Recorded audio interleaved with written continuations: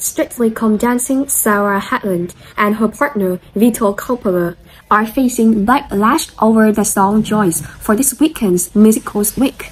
The couple is set to perform adjacent to Popular from Week, a musical that has gained extra attention due to its recent high-profile film adaptation. While some fans are excited about the performance, others feel like the Joyce is unfair and shows favoritism.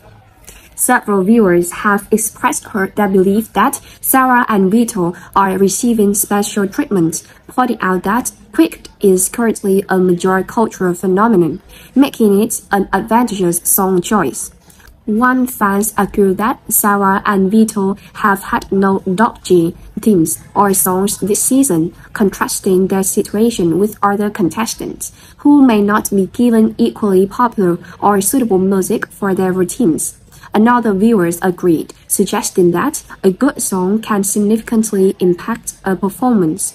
On the other hand, some defended Sarah and Vito, acknowledging that the song choice for Quick was bound to be given to someone, and that other strong musicals could have been selected as well.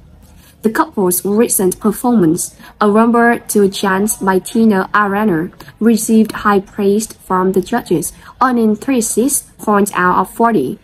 As musicals Quick approaches, Sarah and Vito's performance to Popular is generating mixed reactions. Fans will have to wait until Saturday, November 30th, to see how it impacts their standing, with Musicals Week being the last special before the final.